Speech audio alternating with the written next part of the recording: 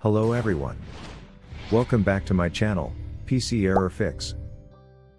Today in this video, I will share how to fix NVIDIA display settings are not available. You are not currently using a display attached to an NVIDIA GPU error. Here have a look at the solutions you need to try.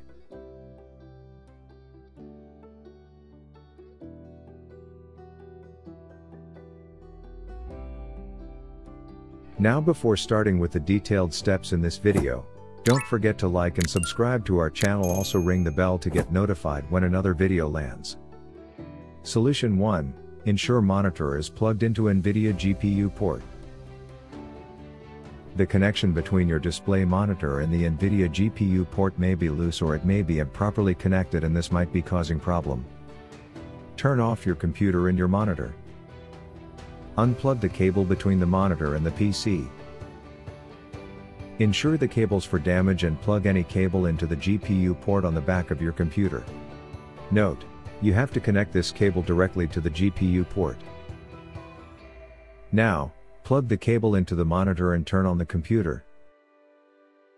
Then, right-click on the desktop and click on NVIDIA Control Panel.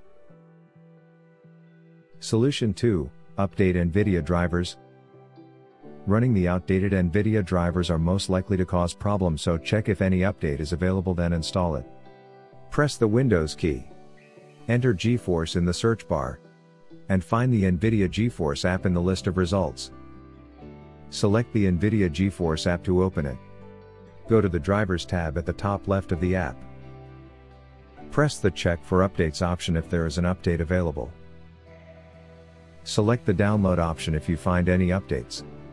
Wait until it gets downloaded on your PC. Depending upon the update size, it may take some time. Press the Express Installation button.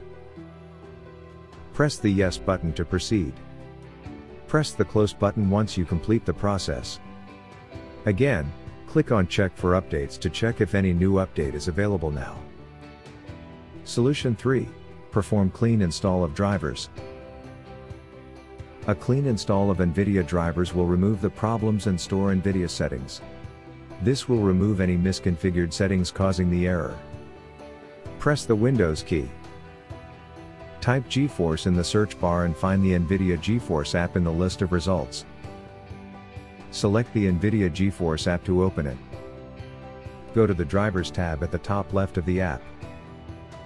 Press the Check for Updates option if there is an update available. Press the Download option if you find any updates. Wait until it gets downloaded on your PC. Depending upon the update size, it may take some time. Press the Custom Installation button as shown. Then, click on the Yes button to proceed. Select the components you want to install. The graphics driver is selected by default and it cannot be removed. Yet, you can select Update the FIS system software or the HD audio driver. Click the box, Perform a clean installation. Now, click on Install.